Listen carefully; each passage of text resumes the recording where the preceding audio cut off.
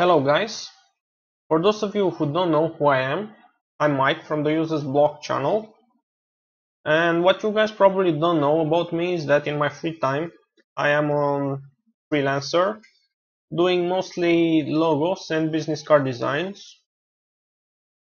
So I decided to share a bit of my knowledge with you guys, and I started this tutorial series on Inkscape, which I'll update every week, more like every Monday, with a new episode. Okay, so you guys are probably wondering why Inkscape. Well, first of all, Inkscape is a free software. You can get it on their website right here. I'm gonna put the link in the description. I'm not gonna go over the installing of the program, since I'm pretty sure you're all capable of installing the program. No biggie. So, the big thing about Inkscape is that it's vector graphic based. Despite the pixel graphics, which if you zoom you can see the pixels right here, and that wouldn't look nice on many of your pictures. Inkscape uses vector graphics, which are based on mathematical formulas. You can like reshape them, resize them, my bad, and it will be a perfect circle no matter what size you give it. So that's what we're going for. Pretty awesome. Alright, so I'm gonna start by explaining a bit about the command buttons here.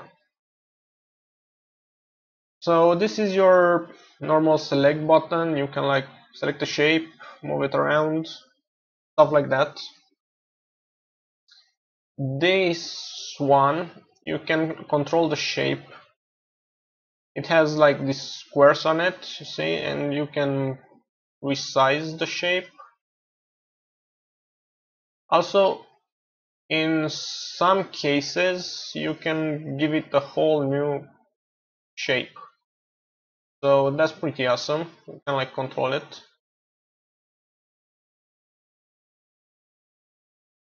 Alright, well, this command, I'll be honest, I never used it. I'm not really sure what it does. It's just weird.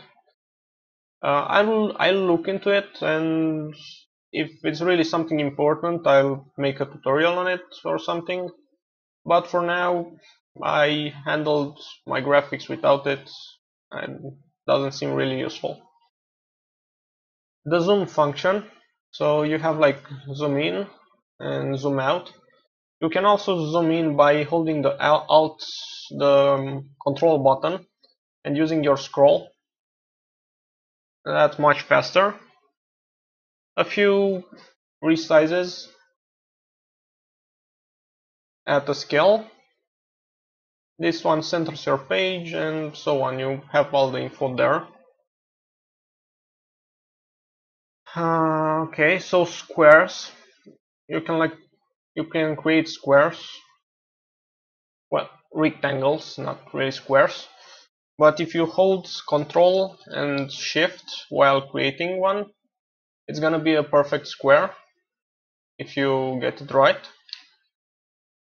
Also, if you're gonna use the edit path arrow, you can go to the corner of a square and drag it like this, and it rounds the corners. That's pretty neat. You can make these cool shapes. Then we have the circles. It's the same as with the squares. If you hold Control Shift, you can create a perfect circle or any other shape. So stars and polygons, you have your shape. You can select how many corners you want for it. So like this. Also, you can use the edit paths to modify the shape of the star.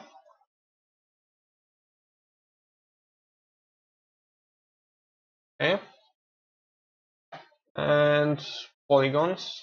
Well, apparently if you have a polygon or a star selected and you change the type, it's gonna change automatically. So be careful when you're doing it.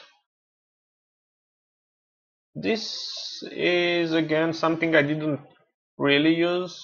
It creates spirals and it really wasn't something useful for me. Maybe you guys will find a use for it, but it just wasn't my thing. Okay, so draw. This is like freehand drawing. The thing about it, unlike paint and stuff like that, is that it's a vector shape and you can edit it, but I don't recommend using the free drawing thing. What I use in my designs is this, the Bezier. You can create nice curves with it. It's way more useful. So again, you can edit the shapes. And up here you have some commands for the lines. For example, if I press this, the line will round up. So you can edit the shape. You can make them like this.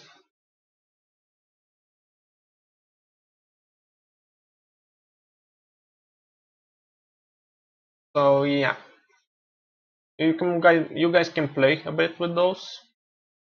Also, if you use this command, it breaks the nodes. So basically now it's separate. You can select them again and make them one, which is pretty neat. You can play around with the shapes.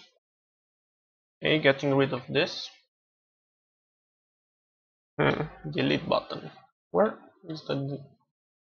Alright, I'm not hitting. Oh, yeah, you can't delete stuff unless you select them with your normal cursor.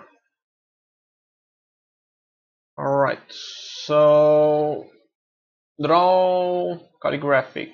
Again, this is like the freehand draw. Just has some weirder shapes to it. I don't know, maybe you can make something artsy. Like these weird shapes. But this is one of the tools I didn't really use again. So the next one is text. Well, text is simple, so oh, I had caps on. So you got the text. You can change your fonts and sizes here. You can also go to texts and text and fonts. So again, you have your fonts, the style, everything else here. And these commands change the spacing between the letters and such. I usually use them since I like symmetry. So I need to get stuff the same size and all. Alright. Yeah, you can resize the text, but you can hold Control to resize it equally, so it won't get distorted. You can also hold Shift Control when resizing it, and it will resize from the center instead of the left corner. Great. So the spray is a bit weird, I'd say. It should make copies of.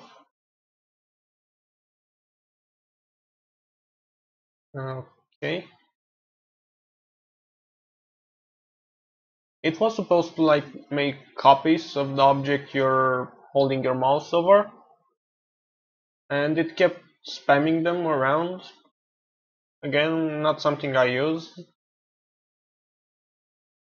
Erase paths. This deletes paths, so it deletes objects. Just you can either use that or just go on it and delete it normally. But it's more about, well, let's try this.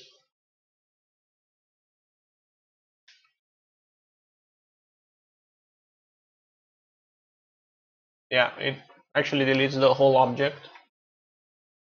Again, not something necessarily, you can just delete it with the delete key. I think this is like the fill bucket. Yeah, it just colors your object.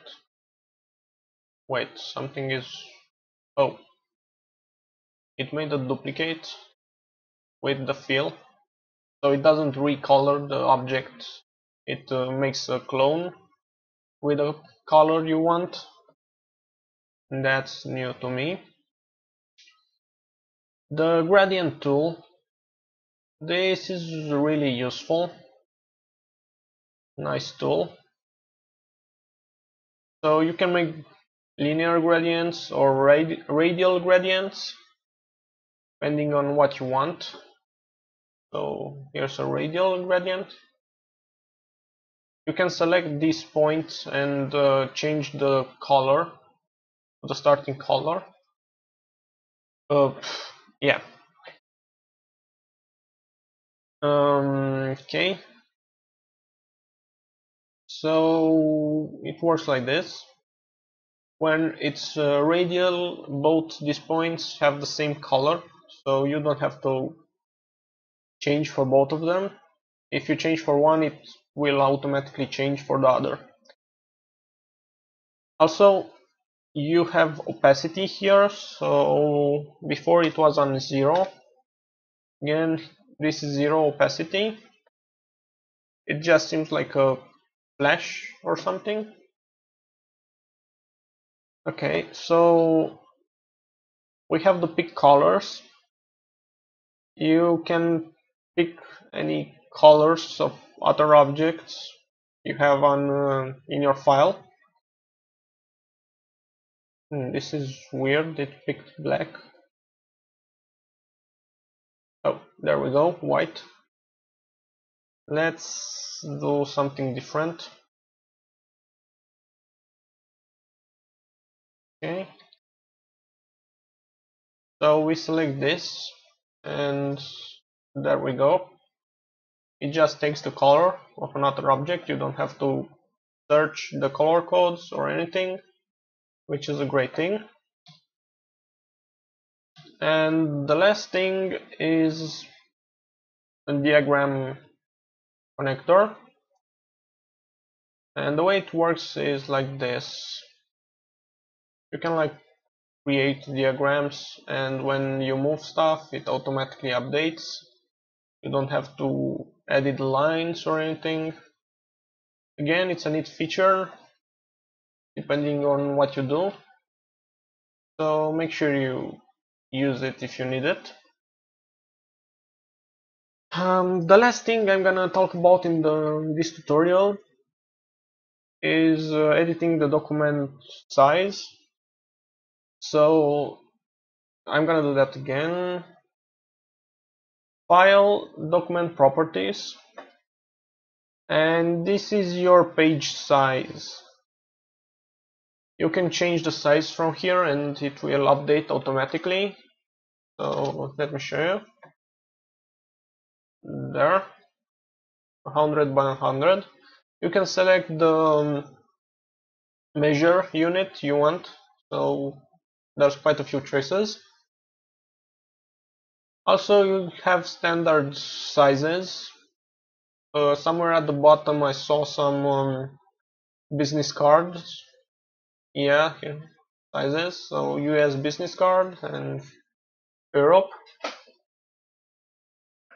Well, that's how you set your page. You can go into some extra stuff here.